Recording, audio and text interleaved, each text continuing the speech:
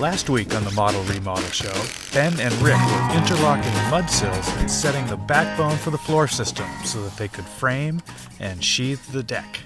They used a trusted old product and a shiny new one. Advantech is our subflooring of choice on all of our projects. New for us on this installation is we got to try out their new aerosol can adhesive, which is really, all in all, after using it today, we're going to keep using it.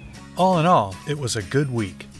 We have a flat and level floor to frame the walls at professional remodelers' Model ReModel. This week, we'll try out some thick sheathing panels, which create a continuous insulation layer on the outside of the walls. After running the heat loss calculations on walls with 2 inches of insulation on the outside, stepping up to 2x6s for framing didn't make much sense, so Ben framed the walls with 2x4s.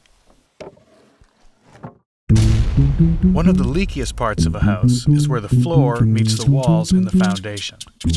Well-planned wall sheathing can seal the gaps, cracks, and holes. One way that Ben tightened up the house was with construction adhesive under the rim joist and up the corners. Huber's new foaming subfloor adhesive was used to glue down the Advantech subfloor. Walls are framed as usual, but before adding sheathing, seal the gaps with silicone sealant.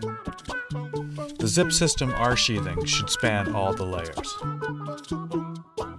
Last, the corners and seams are taped for a tightly sealed and well-insulated wall.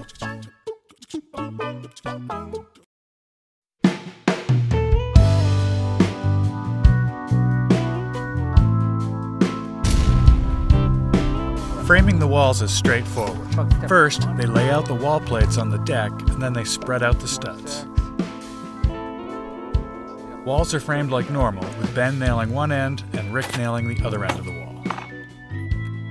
With his end complete, Rick moves over to the cut station and cuts headers, cripples, and sill plates, while Ben flushes them up and nails them in place. He also doubles the sill plate. I like having 2 sills underneath the window. I think it gives a more solid sill to support the window, and then also if you're doing window trim, it gives you something that you can attach your apron to a little bit easier.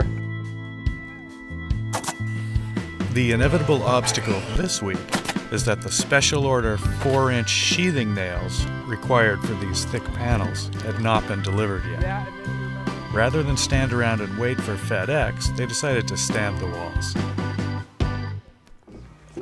If the deck is level, you can plumb the corners and expect the walls to be relatively square right out of the gate.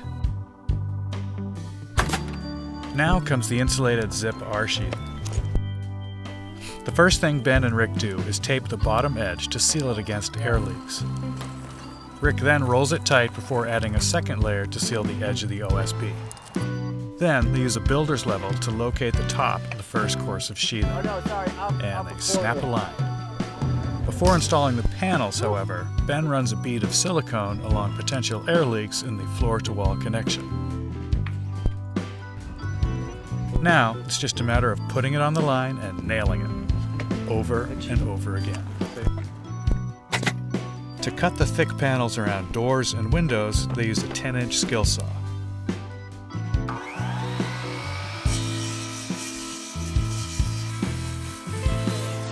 Which looks pretty cool in slow-mo.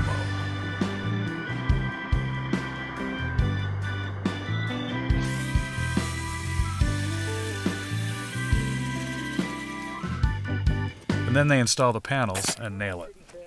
Outside corners are left off for now because they need to make continuous and inspectable connections from the foundation all the way to the roof before covering it with wall sheathing. Speaking of the roof, that's what we'll cover next time on Professional Remodelers' Model ReModel, when Ben and the crew set trusses and sheathe the roof.